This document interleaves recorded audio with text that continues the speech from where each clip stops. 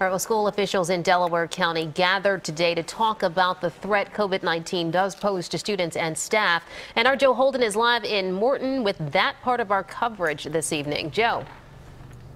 Good evening. Only CBS 3 was there as all of the superintendents across Delaware County met in the building behind me. There is no community spread in Delaware County right now, but officials say they expect that to change.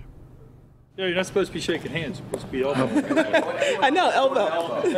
Countywide superintendents from all Delco schools meet to talk with emergency managers and what they're calling a pandemic plan. They are leaning forward like everyone should be for the what ifs.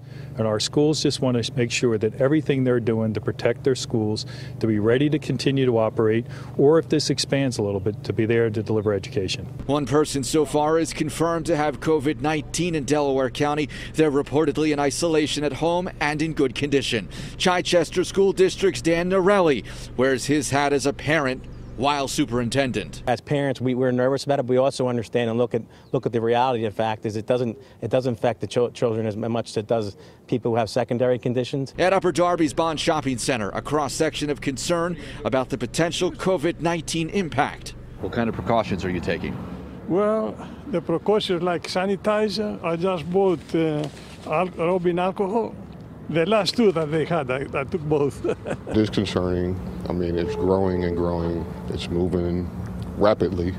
So I think we need to get a handle on it. What they don't know is what drives them crazy the most. That's State Senator Tim Carney. The lawmaker wrote this letter to the State Health Department asking for increased transparency when identifying those confirmed to have the virus, requesting that officials reveal the municipality. You saw the letter. We just think it's important to get the most information we can out to people about these things. And school leaders across Delaware County also eyeballed long-term closures. One thing that is of a point of concern is once schools would be closed, how do you then reopen them?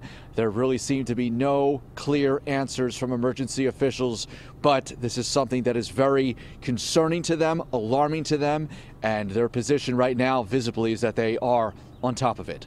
Live in Morton, I'm Joe Holden, CBS 3 Eyewitness News. All right, Joe, thank you.